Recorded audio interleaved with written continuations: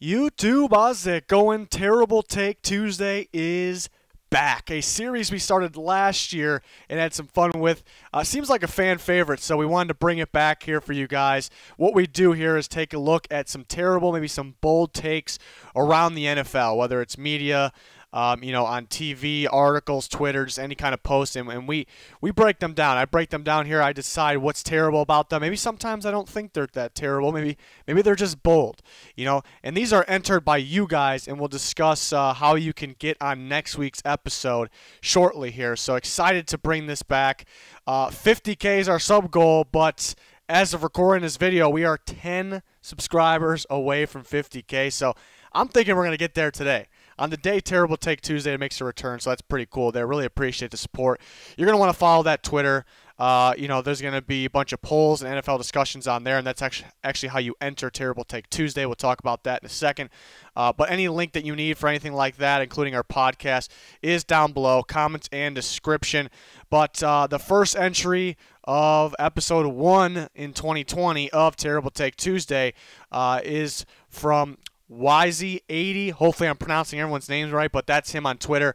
It'll be pretty cool if everybody, we can get a follow train going. Anybody that gets on here, you go follow them, then you'll get some follows back if you enter in. So it'll be pretty cool. So shout out to him for pointing me in the direction of Gilbrandt's post here that we'll break down in a second. If you want to send in your entries for next week or maybe the week after, screenshot it or link it to me on Twitter. I actually have a post already on Twitter if you want to reply to that. But if you just mention me on Twitter at GoatHouseNFL and send in your terrible take for next week, that would be very cool. And then you can possibly get on and get a shout out. So what we had sent here was Gilbrandt, an article from Gilbrandt. Somebody here from Instagram made a graphic out of it, so appreciate that.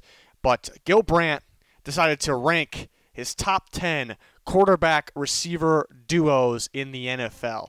And what stands out to me here and what makes this a terrible take is Patrick Mahomes and Tyreek Hill down at 5. Kyler Murray and DeAndre Hopkins going to be pretty fun. But they haven't played with each other yet. Kyler Murray in his second year. Yeah, Hopkins been on the Texans his whole career. I mean, how could Patrick Mahomes and Tyreek Hill be 2 spots below them? I kind of got a problem with Prescott and Cooper ahead of them. Maybe Matt Ryan and Julio Jones ahead of them. But having the Cardinals ahead of the Chiefs in this category is pretty bad. Pretty, and even, you look down the list. What else stands out? I would probably put Brady and Evans or even Brady and Godwin a little higher, but not terrible enough. But Rodgers and Adams, you'd think would be higher than 7. And then Tannehill and Brown, I think that's more bold. I'm not going to say, yeah, that's a terrible take. It's more bold. Stafford, when you stay healthy, yeah, I would say Rivers and Hilton making the top 10 is pretty bad there. I think, at some point, if this was a duo some time ago, then yes, but it definitely not top 10. So Gilbrandt, just getting a little crazy, getting a little wild with this one. But mainly what stands out is, I talked about it, but Mahomes and Hill being down at 5 is pretty ridiculous. And then next is probably Rodgers, Adams being down at 7. And then Rivers and Hilton shouldn't really be on this list, in my opinion. So appreciate you sending me that on Twitter. A shout out to YZ80. And you can send your entries for next week or whatever week, because we're going to do this every single Tuesday on the Goat House. We're on to the second one, and he sent us another one. So another one entered here. This one looks like it's from an Instagram post, NFL polls. I usually want to stick to, more of the media. Gilbrandt's a well-known person, so I kind of want to, sometimes people send me like Twitter posts from some random person. I don't really want to see that here, unfortunately. But NFC's overrated players, and there's a list of the players here, and man, these are, everyone's got their opinion. And if you think Dak Prescott's, guys like Dak Prescott are overrated, I don't agree with it, but I'm not gonna call that terrible. What I don't like here, what I think is terrible here, is Dwayne Haskins. Who is overrated in Dwayne Haskins? He's in his second year. I think if anything, he might be underrated. People look at the stats, him getting thrown into a terrible situation last year. And I thought he started to pick it up, which kind of goes unnoticed as his season went on.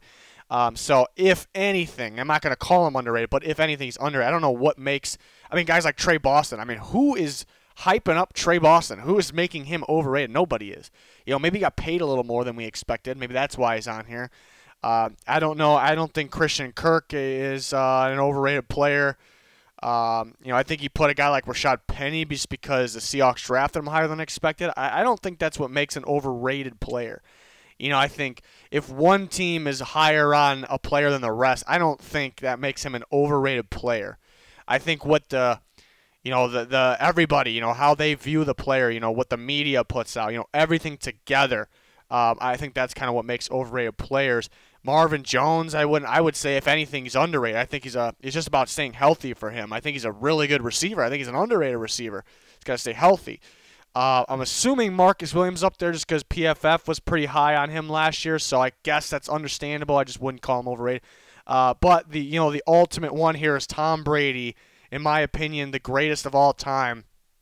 I mean, I'd say how dare you put him up here, but maybe because he goes to a different team and there's a lot of hype around him, and that's why he's on here. But I just don't think you can call him an overrated player. I just really don't see how you could. So this was pretty brutal. I think they kind of contradict themselves here. I think some players are on here because maybe they think Rashad Penny, since he was drafted higher than everyone thought, he's calling him overrated because the Seahawks overrate him. Same with Trey Boston and the Panthers. He got paid more than you expected, so one team is overrating him. So they kind of went that route, like how the team views him, how he gets paid, or where he gets drafted. But then you got guys like Tom Brady and Marcus Williams, PFF's high on him. So and then Dwayne Haskins. Maybe you kind of back and forth on what your definition of overrated is, to me, in my opinion. Like guys like Carson Wentz and Jared Goff, maybe like the whole world, kind of just waiting, kind of been hyping those guys up. So it's a different type of overrated. So kind of contradict themselves a little bit. So yeah, that deserves a spot on Terrible Take Tuesday. And not everything I think is terrible. People have bold predictions. I'm not going to just say that's terrible just because I don't agree with it. That's where it kind of separate those, But moving on to the next one. Broncos Summer 2020 on Twitter sent this one and appreciate it. Nick Wright had his record predictions for the upcoming season. Nick Wright on a Fox Sports show there, of course. And he had the Broncos at 3-13. And yeah, I'm not going to put him up here because I'm kind of high on the Broncos for this year, as you can tell. And then this person is not, Nick Wright, that is. So I can't say it's a terrible take just because they're not on the same page as me. That's really not why they're on here. I just don't see any logic on having the Broncos with 3 wins just in general, and then being last in the West. The Raiders are that much better than them. What is that, 7 games better than them? I don't know about that. Even the Chargers maybe down. Maybe the quarterback issues with the Chargers, but the Broncos one really stands. To me, that defense alone will win more than 3 games. And you factor in what they've done in the offseason, the offensive line's getting better, the receiver unit. I mean, not only went from, even though I'm a big Cortland Sutton fan, huge Cortland Sutton fan, but before with just Cortland Sutton, that's probably one of the worst in the NFL, went from that to, you could argue, I know some of these guys haven't played yet, but if you're going to predict the future, maybe the best receiver unit, adding Jerry Jeudy and KJ Hamler or Cortland Sutton, maybe the best receiver unit kind of going forward. And then Drew Lock, the only way you can go from here is up, in my opinion. This is I talked about the defense. That pass rush is going to be ridiculous. The D-line is going to be fantastic. I like the corner spot is where they can get better. But if you have the other pieces and you're getting pressure, you don't really have to value the cornerback position that high. And Vic Fangio does a fantastic job developing the corners either way. So I just don't see any way. The Broncos, and I don't like comparing to the year before. People always go, well, they got better players this year, so how could they have a worse record? Well, every year is different. You don't know how the schedule is. So, but at the same time, how much better they got, how much of a disaster last year was. They had some kind of fluky games, and they still just were overall better. I just do not see any way they can go 3-13. There has to be just a meltdown of, I don't even know how to put it, of injuries just piling up from the start and throughout the season, pretty much for them to be 3-13. So, Yeah, that was a wild one. And you can kind of pick, some of these other, you know, Raiders 10-6. It's not terrible, but it's bold. Chargers 6-10. Maybe it's not terrible, but it's bold. I think he had the Buccaneers at 8-8 too. Maybe adjustment period takes too long, so it's not terrible, but it's bold. So he went maybe. I think some people in the media start to go just too crazy, too bold. And I think what happened here was he pretty much did every other team first, and some teams kind of got the rest of it, and he already has given out the wins, and that kind of fell under the Broncos category, so he was kind of stuck putting them at 3-13. I'm going to assume that's what happened here, so pretty bad there.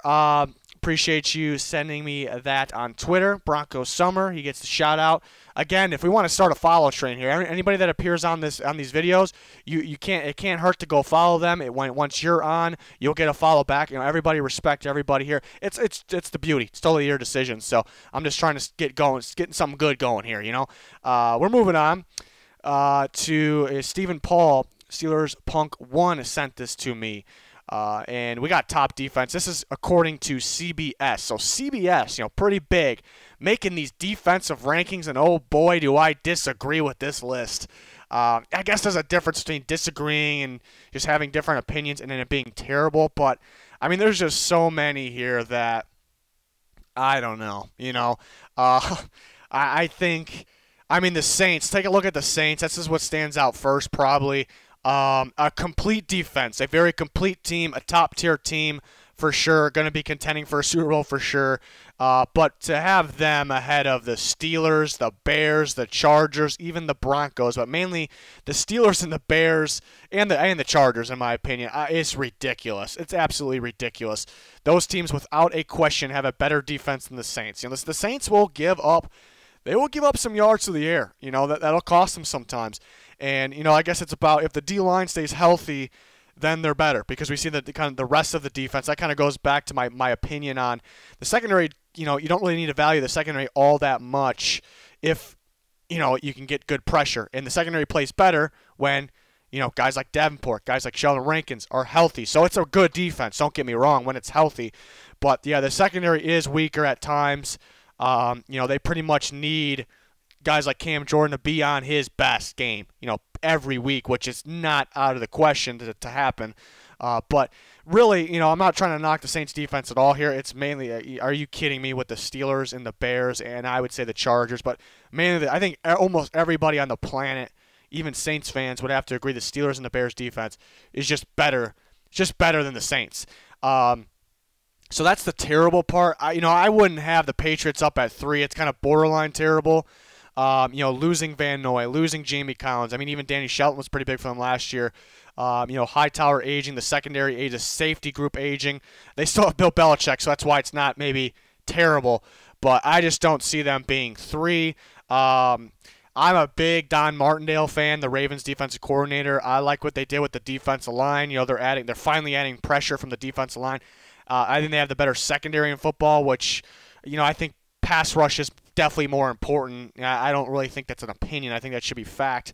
And they don't have the actual edge rush. They're got Young with the inside linebacker. So I don't know if I put them at 1. Martindale's always got those guys balling. Again, I love that corner unit. I love the whole secondary, really. I don't know if I'd put them at 1. It's not terrible, of course, but since we're here, since we see this list, we're discussing it, of course. So it's more than about terrible takes here.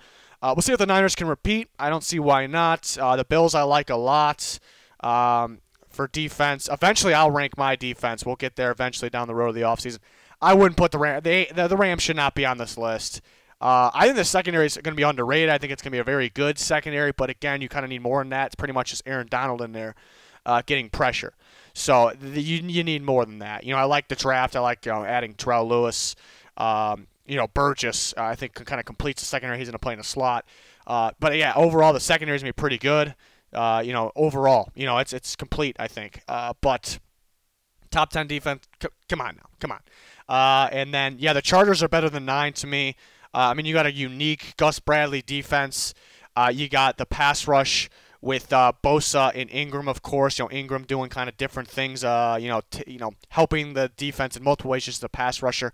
Jerry Tillery in his second year, they added Linval Joseph. Hopefully he stays healthy. It's a good nose tackle. You got Derwin James back this year too. I mean, he's more than a safety. Obviously, I don't have to really go in detail about that. You added Chris Harris. You already have Casey Hayward. Desmond King's a ball player, wherever you put him. I mean, maybe a guy like Nasir Adderley, who we didn't really get to see last year, a rookie last year out of Delaware, he can step up.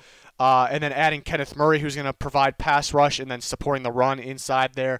I mean, you can keep going on the list here. I think a guy like Nwosu, rookie a couple years ago out of USC, is a big-time rotation guy or could play. I mean, another guy, Drew Tranquil, I think is a really good player that was kind of more the rotation guy last year, and he was only a rookie. So I think they're just by default they're getting better, but they also added some pieces. I mean, this is a really good defense that's going to do what? The most important thing, in my opinion, is getting pressure, and that's from every level, from the outside, from the inside, from the D-line.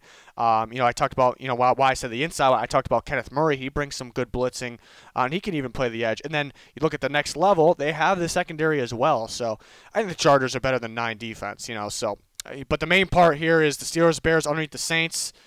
I'd throw the Chargers in that category, and then Rams being on this list. And I really wouldn't I wouldn't put the Ravens at 1. I wouldn't put the Patriots at 3. So CBS, this was all over the place here. This felt like it was all over the place. Next up, from JJ Domination on YouTube, Mastro Jeffrey is the handle. Appreciate you sending this to me here. We got a 2016 NFL redraft. You see the original picks on the left, and then Chris Sims always got something bold kind of going on. It's a likable guy, TV personality, for me at least. But yeah, kind of gotten pretty bold at times. And yeah, this was interesting. I don't know if it's too terrible, but or on the level of terrible. But what stands out to me is, Tyreek Hill and Michael Thomas. I mean, both great receivers in today's game. Would Tyreek Hill go 5 and Michael Thomas go 8? Would it be flipped? So that's kind of the question there. As much as I like Chris Jones, I consider him an elite defensive lineman. Maybe not a lot of people will, but. Okay, so back up a little bit. Redrafts are kind of just knowing what we know now. They're just for fun. Sometimes they're kind of silly, it feels like, but so teams know what we know in the league now, okay? Chris Jones has elite defense lineman, but would the Ravens really not go with Ronnie Stanley? Would they just where they don't want Ronnie, it's tough to see this. So that's the kind of the main thing of this. They would pass on their guy that's kind of brought their offensive line success. Lamar Jackson's success, a guy that's continuing to grow, could be maybe the best tackle in football at any given time. So I don't, as good as Chris Jones is, it'll be tough for them to pass on their own guy there, again, the Tyreek Hill, Michael Thomas probably should flip those. I don't know if the Bears would go DeForest Buckner route. Yeah, maybe worthy of a top 10 pick. I just wasn't really feeling that one. Maybe they would go Laramie Tunsil even, but. Yeah, just interesting. It's an interesting thing to see, But maybe the Ravens thing stood out, and when you can see the flip of Carson Wentz and, not even the flip of Carson Wentz and Jared Goff. You get Carson Wentz flipped up to 1, but then Dak Prescott comes in there too. So Jared Goff not on the list. We don't even see Zeke on the list, which isn't. It's a little bold, but it's not too out there just because the value of the running back position. But yeah, Dak up at 2. If the Eagles can't get Carson Wentz, perhaps it's possible. It's possible. So. Interesting one. And then we move on to one of my favorite ones, probably Matt Miller on Twitter, sent to us by DB24. Burnsy24 is the handle. Matt with, this isn't really, I don't know if this is a terrible take, because usually the terrible takes are just so bold that they end up being terrible. This is just, I don't even know how to describe it. He said, this was a post, I wish it said what the post was about. This was his most under, and you can see the date. This was yesterday, actually. Most underrated player on each NFL team for this year, for this upcoming season. And he had Malik Collins for the Cowboys, and Malik Collins definitely signed with the Las Vegas Raiders this offseason, so he is not on the Cowboys. So, I guess trying to keep up with all the new signings where guys are, sometimes it could be tough, but something I'm making sure I'm right on before I post it. So. That was a bad one. That was a bad one. So he still thinks that the Malik Collins is on the Cowboys basically. So he should have been with the Raiders. So a different player should be here with the Cowboys. But yeah, another funny part is people kind of let him have it in the comments, I'm assuming, and he kind of just stuck with it. So maybe he doesn't read the comments, but you think he would delete it and fix it by now. So that was it's kind of a funny one there. But and then we got one more here, and nobody sent me this one. This is one I found on my own, so I guess shout out to the Goat House here. So sometimes I'll just throw in one that I find, and this is the last one of the video. We got a post from Fox NFL, it looks like Instagram, and they basically asked the question, which is tougher? Which is a harder task is what they're asking. Make a catch while guarded by Stephon Gilmore, break up a pass while guarding Michael Thomas. And then so I guess Devontae Parker makes terrible take Tuesday here. He said A, so he thinks it's tougher to make a catch while guarded by Stephon Gilmore. And I guess you can argue both sides, but to me, and these are both elite players at their position. To me, it's really no question. And it's really not that much of the players. Yeah, the players are great. It's tough to do both. But to me, which one's harder to do, I look at the positions. It is much harder to play the cornerback position. Looking at what would, put myself out there, anybody that can think about what would be tougher for you. I mean, we would get down, all of us, probably here would probably get absolutely dominated by either player. Obviously, they're professional athletes, but I would have a better chance. Doesn't mean it's going to be easy. Doesn't mean I'm going to complete the task. A better chance to get open and make a catch on Stephon Gilmore than guard Michael Thomas. The cornerback position is just that much harder to play. Guarding a guy like that with that physicality, that footwork of Michael Thomas.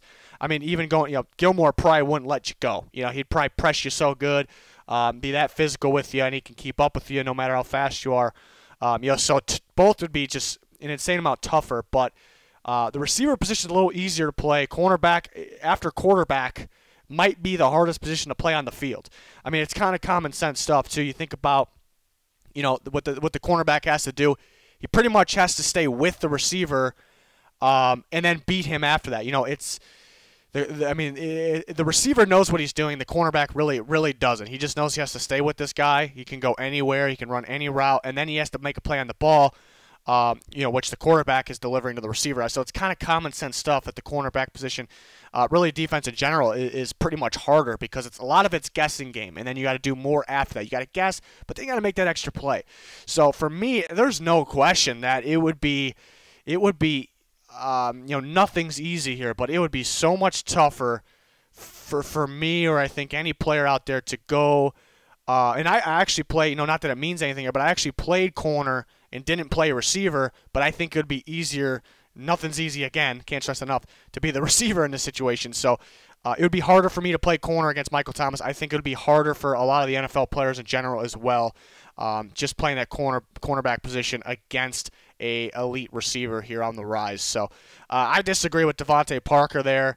I'm a fan of Devontae Parker, though. Really impressed with he was able to play to his level last year, how much he stepped up, the improvement, and then he got his contract he deserves.